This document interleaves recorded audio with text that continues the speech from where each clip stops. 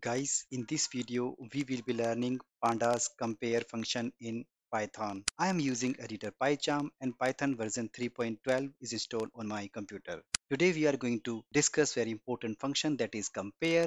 As a data scientist or software engineer, you may come across situation where you need to compare rows in a pandas data frame or series, right? This can be challenging task, especially if the data frame or series is large and contains numerous rows, right? I'm going to show you one example of where you can use compare function, right? I have two series, series 1 India sales, right? I have series 2 UK sales, okay? So this says against on labels March, April, May, right? We have 500, 300, 400, but in May we have 250, okay? So this is the problem. What we are going to do, we are going to get these differences, right, with help of compare function. Okay, let me minimize it. Before getting started with any of the implementation, you have to install pandas library on your computer. If you have not yet installed it, you have to open command prompt, or you can open terminal and you type in one command, that is pip install pandas, right? Once you execute this command, pandas library will be installed on your computer. Then you can start using its features and functions. Okay, now I am going to quickly import pandas library and then we will creating two series. Okay, import pandas as pd. I have some code handy to save some time, right? Here we have two series, right? If you print this series, so you will get the same output, right? So you will get two series, series number 1 and series number 2. Okay. What we are going to do, we are going to compare, right, these two series and get the differences, right? In order to do that, what we have to do, we will taking a result and then we will use s1 dot compare function, right? Here we have to pass on as an argument, that is other s2. Then you will see the differences of both series, right? In the output window, you will see self and other. Other means we have series number 2. Self means we have series number 1. Okay. As per the data, we have two differences in March and April. Okay. For self, which means it is a series 1, we have 200, right? We have 200. And for series number 2, we have 150, right? So that is why the difference came here, okay, in March. Similarly, in April also, we have 500. In April, we have 70. Okay. Now, let's see next thing. Here we have default result name, self and other by default. You can change these result names as well, right? If you want to set result names and then you provide for self, that is your India sales, right? And for other, you can say that is my UK sales. Okay. When you run the program, so you will see now instead of self and others, you could see India sales and UK sales, right? Okay. You can change the name of your result, right? Next thing, if you want to get your difference either vertical or horizontal, you can control this thing with help of other parameter, that is align axis, right? Set this align axis 0 means we will be getting our result differences horizontally, right?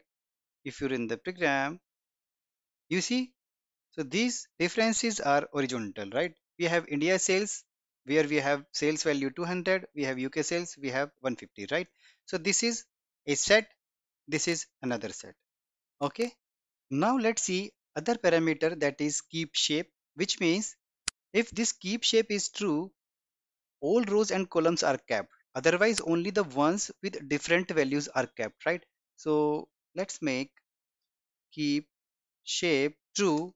It will include all rows, right? Respective of which is equal, which are not, right? You see, for May values are equal, so it will show null value. Use keep equal parameters true, then it will show us the correct value, right? You see, if we make keep equal false, it will show you the equal value as null, right? So that you can easily identify in complete data set, in complete result, okay, which are different values, right? Like this. You can remove your original, you can remove your equal data also, right? Making it false.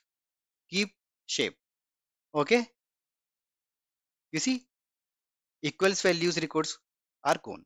So that is how we can use pandas compare function to compare multiple series, right? Okay. Now let's see how we can compare two data frames, right? So I have some code handy to save some time. This is dictionary 1, this is dictionary 2. Only the difference is we have in age column, right?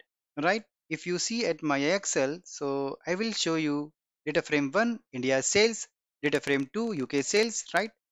Okay.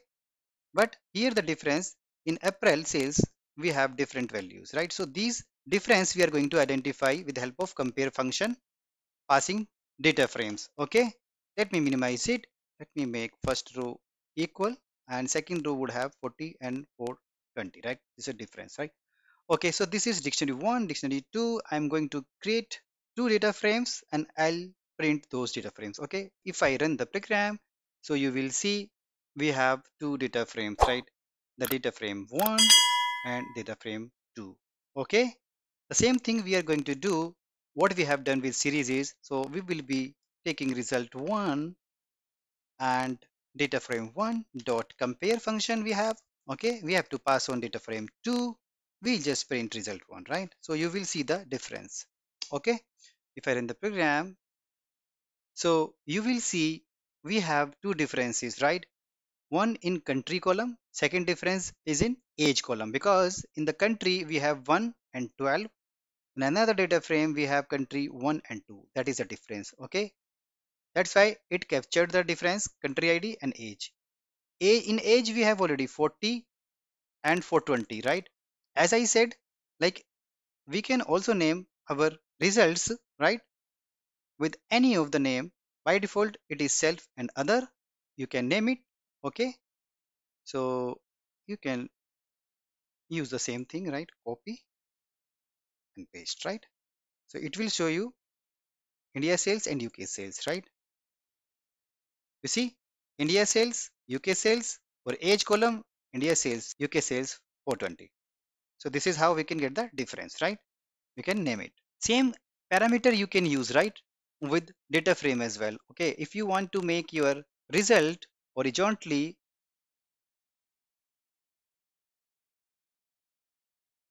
right, you see, you can use the same parameter, keep shape, keep equal.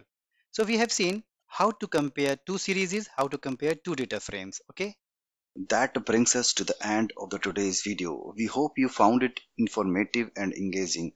Don't forget to subscribe to our channel for more exciting content on all things tech related. Thanks for watching and we will see you in the next video.